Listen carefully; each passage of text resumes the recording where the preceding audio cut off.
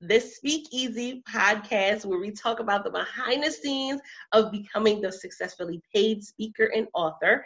And I'm your host, Altavice Felder, the voice coach, professional speaker, certified life coach, Amazon bestselling author, podcaster, founder of the World Voice League, a virtual community of female speakers who are coming together to impact social change. And so, let's talk about it. The doors, they have been a closing. When we look at the changes in social media, when we look at the companies and businesses that have been closing, the doors have been closing. But what does that mean for you? And for each of us, that may bring some tinge of fear, because we kind of look for that security in that job. We look for that security in the way things always were or the way things used to be. And so when things come and kind of stir up the pot and shift things a little bit, what is it that you really do? So I'm super excited about our episode today, because today we're going to be talking to Lorianne. Hey, Lorianne. Hi. How are you? I'm doing great. And I'm super excited about today's episode because let's be honest, we have a plan in our head. And that plan in our head is amazing. It includes brownies and ice cream and never gaining a pound. Okay, I like that dream. It includes these different things that we have, because we have plans. We plan things out. We may have our 5-year plan, our 10-year plan. But what happens when that door just, not only does it shut, but it closes right in your face? So Lorianne, tell them a little bit about you, and then we'll dive into today's topic. Okay. Well, for 15 years, I was supporting a very well-known thought leader who decided at 75 to sell her business, which meant that I was no longer needed. And so I was 60 and out in Los Angeles, laid off without a job. So it became very clear within the first 3 months that corporate America didn't want a 60-year-old woman. Silly on their part. Let me just really dig that in, because we have so much knowledge, and any 60-year-old that you might want to hire is going to stay until they're 67 and can retire. So, in this day and age, the young ones, they change every couple of years, period. So, but anyway, if I wanted to continue to work, I needed to start my own company. So I did. And within 15 months, I am now bringing in 3 times what I was making as an employee. Yep. I'm sitting here like screaming, yeah. And so we know that, okay, this is the honesty moment. The honesty moment is, in that exact moment, what was the initial thought? In Holy the crap. moment when it happened. Sorry. It was like, oh crap, what am I going to do? So, it was scary. I make no bones about that. But I knew I had a set of skills that were really needed. So I specialize in speakers, authors, and podcasters in supporting them and growing their businesses. It's what I've done for the last 16, almost 17 years now. And that's so powerful. We always hear, in that moment, we kind of clamor at just finding something. Yeah. And it's like we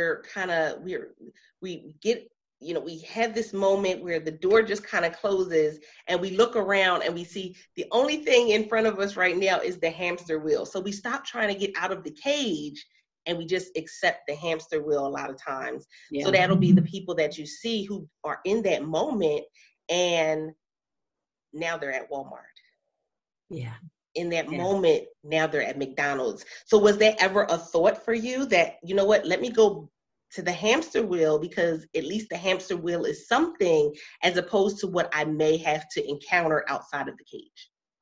Well, what I had done was had enough with regards to savings and whatnot to make it through a year.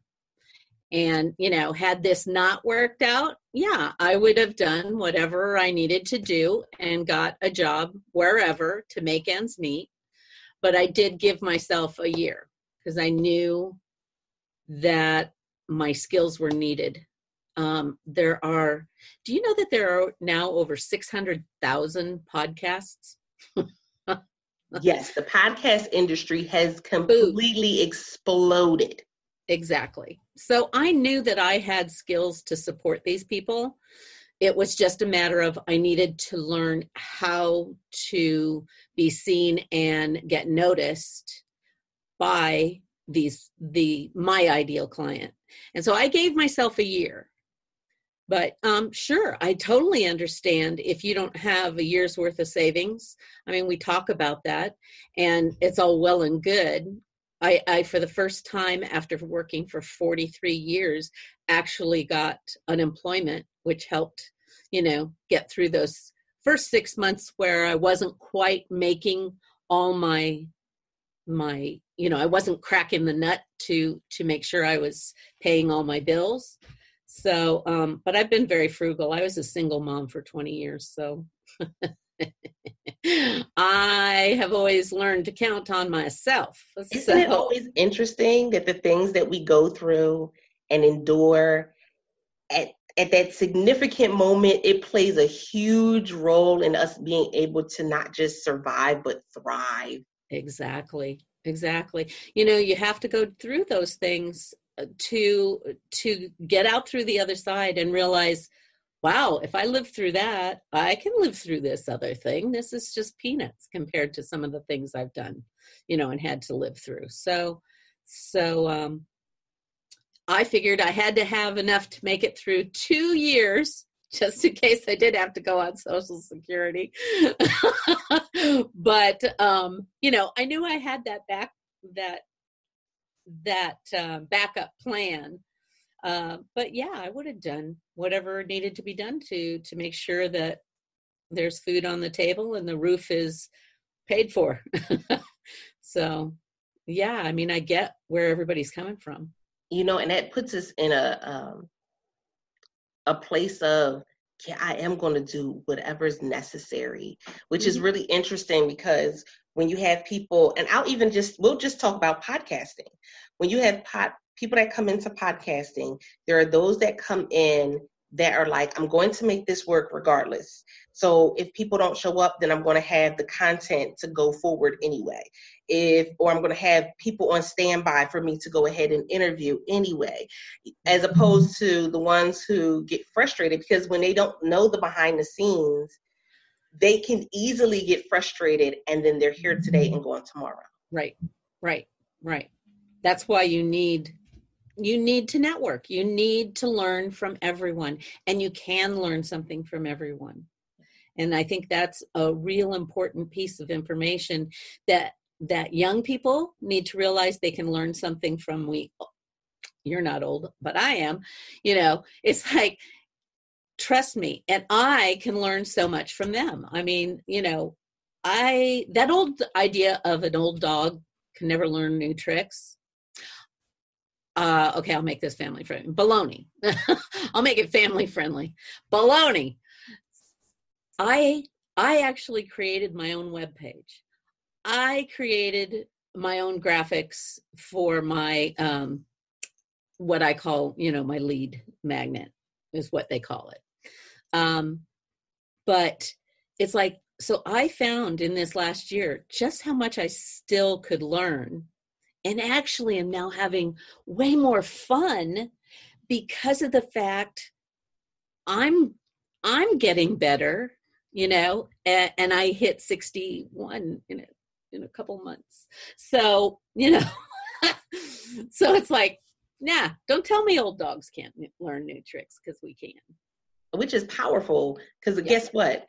Coming into the industry, I sat next to, I went to podcasting conferences like New Media Summit and went and listened to, podcast movement and I had the opportunity to talk to Sean Douglas and all of these different people. Why? Because I was somebody who was always looking to gather information. I wanted to know what, the people who had been in the industry for some time had been doing and what that looked like. Because again, if I could learn something, then I'm going to go all in and learn whatever I need in order to make this a success. Exactly. But what would you say to the ones that's not really their mindset? And it can be a generational thing. It can be, I'm going to do this my own way, Tyler 2-year-old mentality. But you have some that come into the industry and they don't think they need to learn anything from anybody. Well, they'll burn out really fast. They will burn out. I didn't know that you had gone to New Media Summit. So did I. I went to the one back in February. So, I think you can learn something from every webinar you listen to, from every conference that you go to. Now, I actually went, here I'm fessing up, people.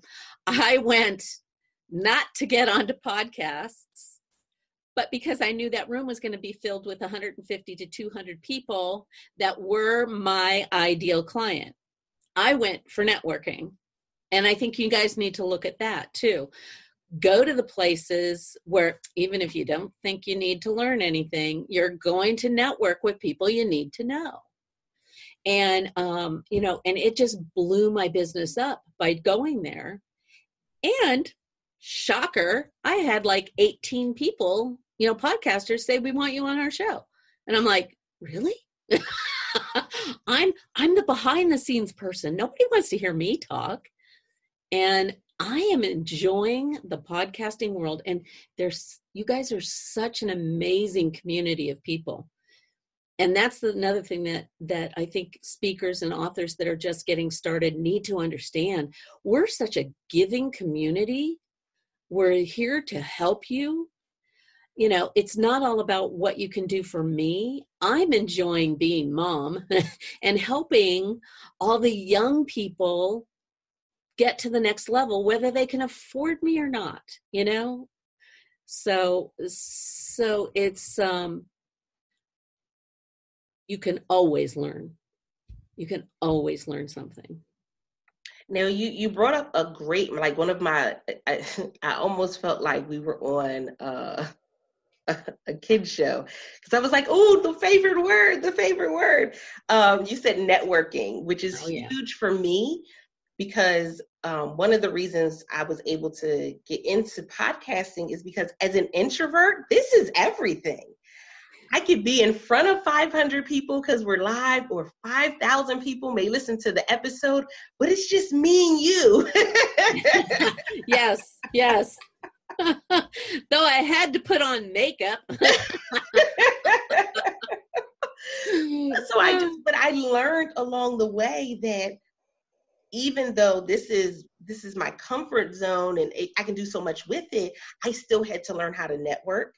And so I had to literally create ways that I could network as an introvert, because I'm not always the loudest one in the room. I'm not always the one that shines bright. So when you talked about the podcasters going out and connecting and networking, what would you say would be the top 3 ways that they can network with other podcasters or potential guests?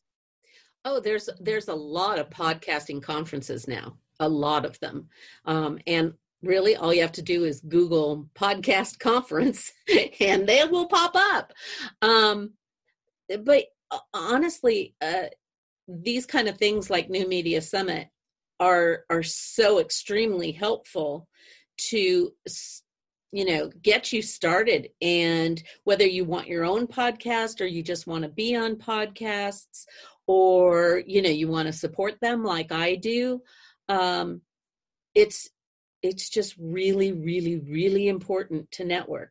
And I do better one-on-one. So I love the podcasting, especially the ones where, you turn off the video. I don't have to look at myself. So,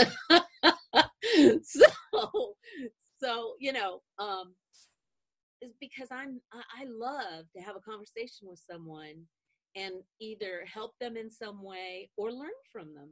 And if that's the way you look at networking, you'll go far. It's not all about going, hi, my name's Lorianne, I do this, and here's my card. Boom. No, no, no, no, no, no, no, no, no. How can I help you? Exactly. How can I help you? Exactly. I tell people all the time, business cards make me itch. That whole 500 card business model completely it's ancient. There's some people that still, and no tea, no shade. If that's what you do, if you still love business cards and you have it all done up all pretty and everything, then that's what works for you. Okay, and I'm old. I do have the business cards, but I don't give them out like as, in a networking situation, unless someone specifically asks me, do you have a card so that they can write a note on the back or something along that line? And that's kind of how I use them. And I branded it with, my graphics and whatnot. So that way it within LinkedIn, Twitter, Facebook, and my website, all the graphics align. Right. So that makes more sense. Yeah. But I remember going to networking events and I literally would cringe and just sit in the corner because people would just be handing out. It's like, here, take my card. Here, take my card. And I'm like, no, I don't want your card. Yeah. Because a lot of the old school people are just like, hi, I'm Joe, the car salesman. Here's my card. Come see me. No. I'm like cringing in a corner. It's a different animal now. It definitely is. Now, I always ask this question of anyone who comes onto the platform. I said, in this journey, there are blunders. Let's just be real. Not everything goes according to plan. Things happen.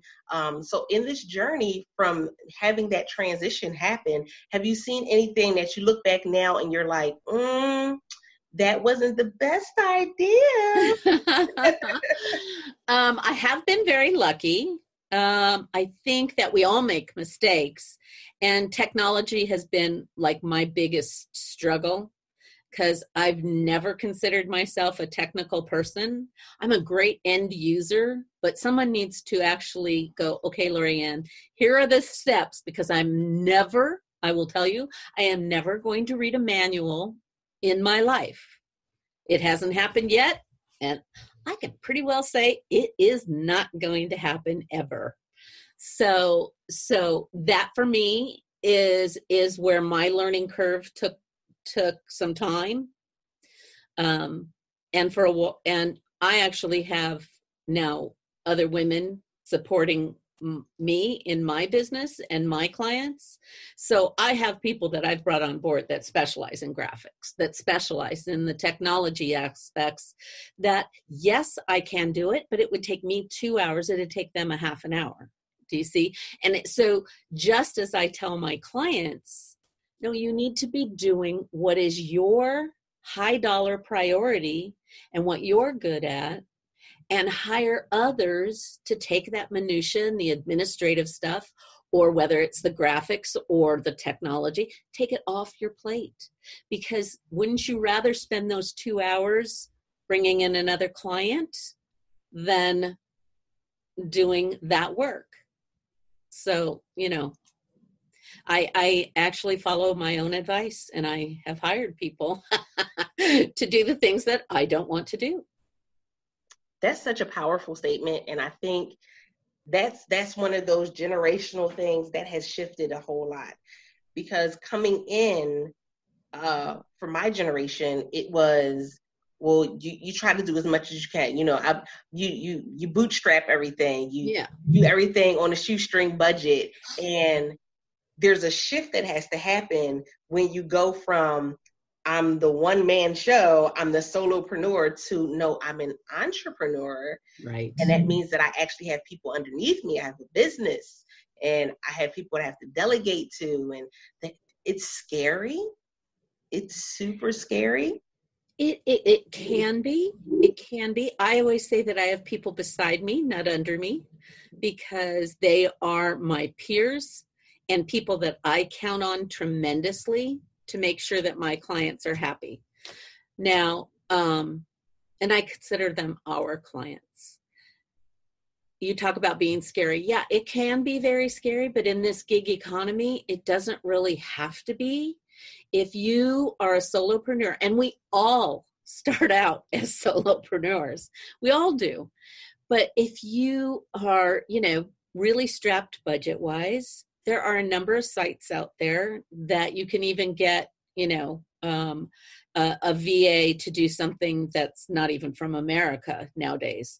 Now, I'm a real true believer of you get what you pay for at times.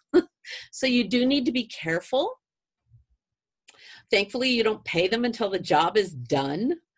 So, there are ways to do this without having to hire a full-time employee and deal with benefits and vacation packages and all this other kind of stuff. The VA world is out there to support you.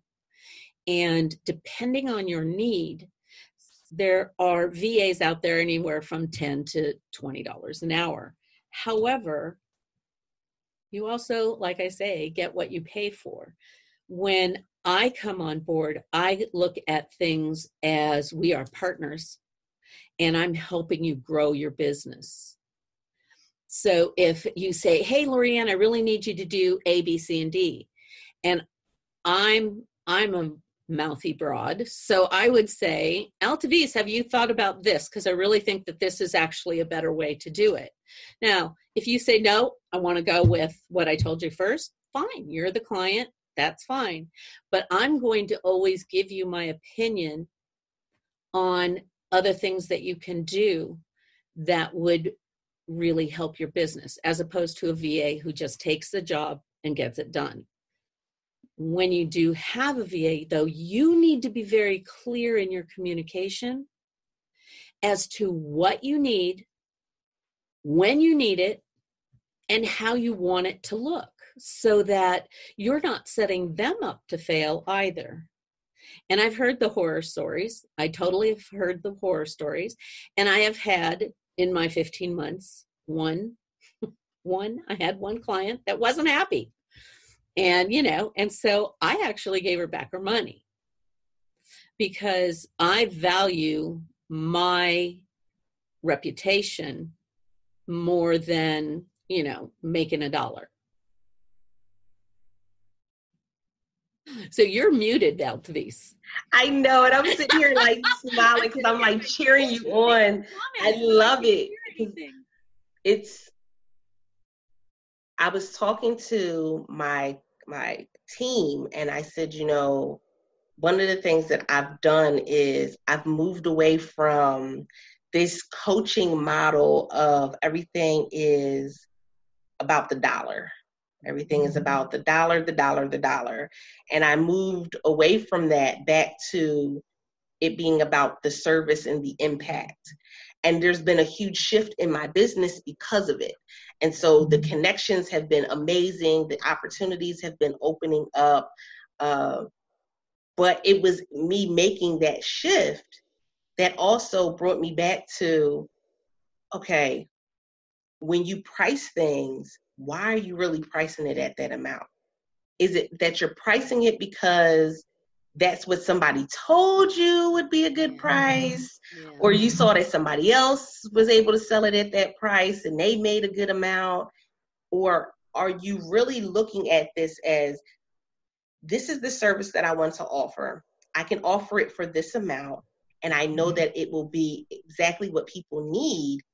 Let me go ahead and go with this amount. And we really struggled, maybe in the last 3 months, back and forth if we were going to lower our membership. So I said, okay, well, why did I originally make the membership that amount? And we went through that process. We talked to the members and saw what value they were getting. But one of the things that I did was I connected with the people who I knew needed that, what was in the membership, right, but they weren't there. Right. And I said, well, why aren't they in the membership? If we have what it is that they need. And sometimes it's that price. And it's because, let's be honest, we think, I'm worth it. And I am. And we are. And I think they need to understand that they are worth investing in themselves. Yes, indeed. Now, that doesn't mean that I'm going to go buy some $25,000 yearly, membership. No, I'm not, because I value what I already know. So, and my goal is not to be a millionaire. Like I say, I'm turning 61. I love doing what I'm doing. And my goal this year, and here's a little piece of information. I do set goals and I have plans, but at my age, I only do them a year in advance. So I don't have a 5-year plan. Who knows? So my plan for 2019 was to triple my employee salary so that I was making that, and to bring in my daughter, who is brilliant, also, one that totally gets and is not in the least bit worried about technology, and to bring her in full time because she was working nights.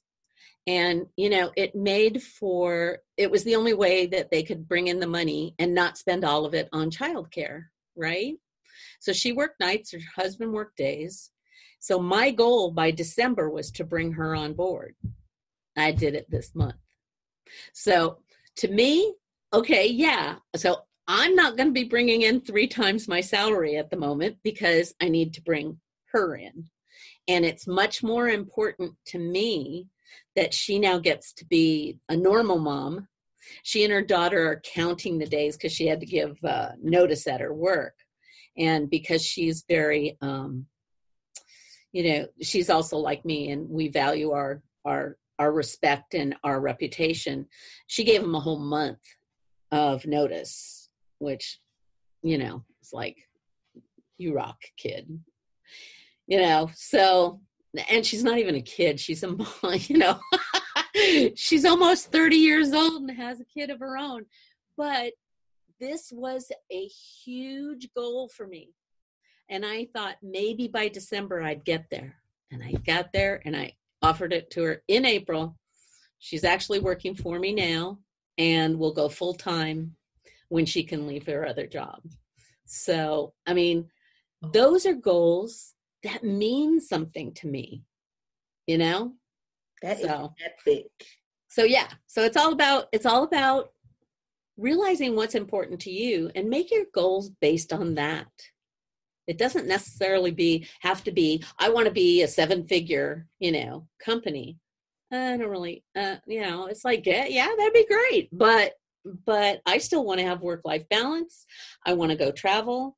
As a matter of fact, I've got like 3 or 4 different trips. I will bring my computer. I will do my work, but I'll be doing it at the pool, sipping up, a margarita. So there you go. So, towards the end of the day, the document might look a little weird after a few margaritas, but, we'll see. I can believe it. But it's interesting because that was my whole mindset shift. I originally wanted to be an entrepreneur because I wanted to be back home with my children. Right. And being a single mom of 4 teenagers, these years, it's college and beyond, and we never know what beyond is going to be. But I said that, a key element for me was I wanted to change their perception of life. I wanted to change their view. And so I had my youngest daughter a couple weeks ago went to Greece. And I sent my kid there too. I kept going, wait a minute, when do I get to go? Right? Yeah. I want to go. Alcides, you and I are going. We're leaving. We're going to go. We're going to leave the kids home and just go. I love it. And then next year, I have 2 that are going to be going to Japan. So I'm like, to think that here it is 3 years ago, I was homeless. 3 years ago, I didn't know what I was going to do. Wow. 3 years ago, I was struggling to publish just the first book. And here we are now. Isn't it cool? That's amazing. Yeah. That's amazing. That speaks more volumes to me than me being able to say I'm a 7-figure owner. Yep. It does. Yep. And that's the way you should build your goals, because everybody's goals are different. If your goals are to travel, and still have a position or a business that can survive while you go away for a week or 2 or 3 or 4, great. And if you've learned how to do that, give me a call. So, right, give up the details. Yeah, give us. Well, I want to know how I can go away for a month. So, so just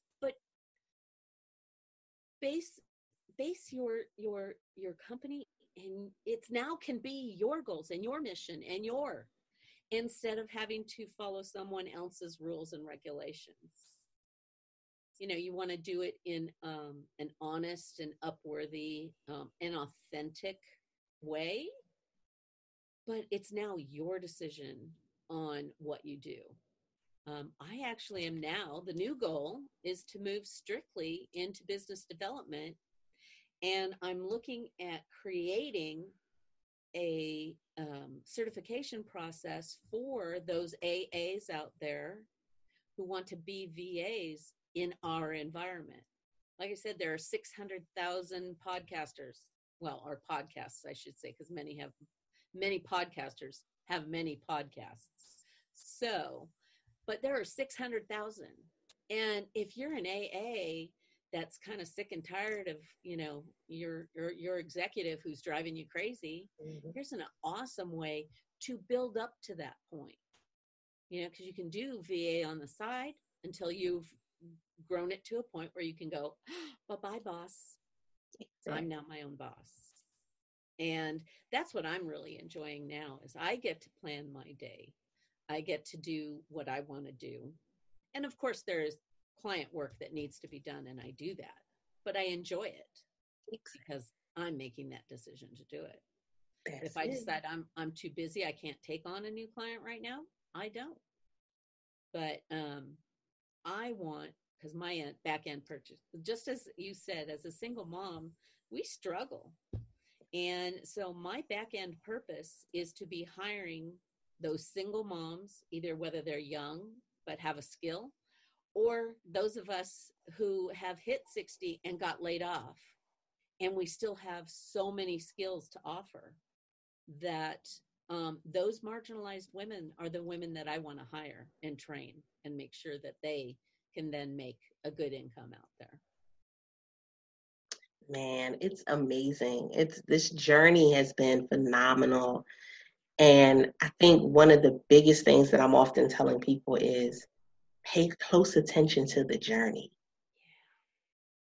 Yeah. Pay close attention to the journey, because you get to meet so many different people. That's one of the reasons that I also love podcasting, is I get to hear so many different stories and listen to, I've heard messages and stories of people getting up and moving to Jerusalem. And I've had Academy Award winners on, and I'm just like, I get to partake in all of these different experiences and understand that what, just a few years ago was kind of like pie in the sky dreams. Oh, only certain people get to live that type of life. Yeah. Here it is. I get to live the life that I want to live. But not only that, I get to look at, all these other different women and men who are living amazing lives. And it may not have always felt like it was going to be that amazing life. But man, when you get to wake up and do something that you love, it's the best. It's the best. That's it. So this has been an absolutely amazing interview. I could sit here and talk to you all day, and then we would have to chop up the episode. But I want you to let everybody know where they can connect with you online, as well as, what services you have out there. Because I know I have quite a few podcasters that listen in on my show. Yeah, well, my website is www.lvsconsultingservices.com. So it's my initials, Lorianne Vaughan Spe. And actually okay, don't roll your eyes at me, all right? On my homepage is a document called the top 10 ways to create massive growth in your speaking business. Totally free. And get this, people, don't faint. You do not have to put your email in to get it. It is totally there for you to pull, because I don't need a list. I'm not selling, some $1,000, training or anything like that. I want you to go to the site, take a look around. If you need my services, great. If not, this will help you. It's just kind of my way to help those new speakers do the things they need to do.